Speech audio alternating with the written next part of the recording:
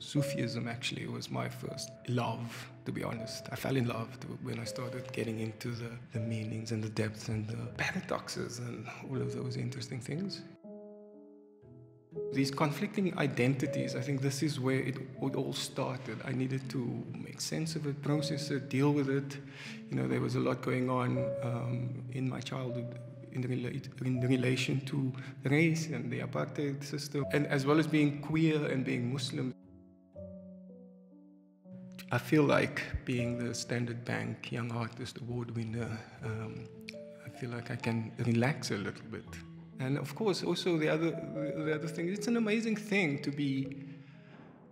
for your name to be added to a list of amazing artists. I mean, I looked at this list, I just had goosebumps, like I can't believe like my name is going on there.